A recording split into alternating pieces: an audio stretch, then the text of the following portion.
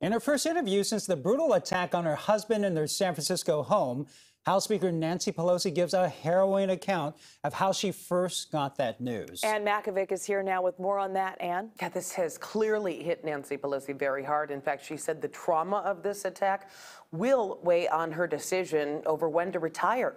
She spoke with CNN's Anderson Cooper and got emotional, taking us back to that morning when she found out what happened.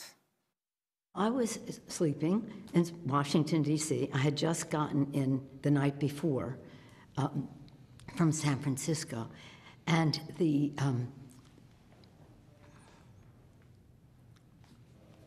I hear the doorbell ring and think, it's 5 something. I look up, I see it's 5.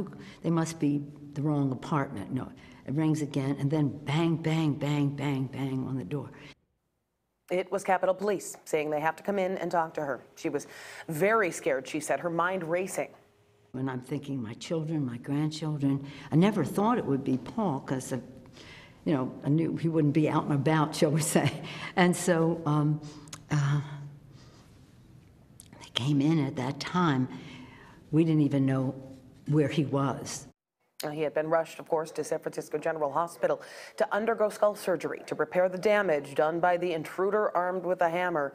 David DePape, still in the San Francisco jail. He is facing a slew of state and federal charges, and he's pleaded not guilty. The attack has raised fresh concerns over threats of political violence and really highlighted the vulnerability of lawmakers and their families nationwide. Liz.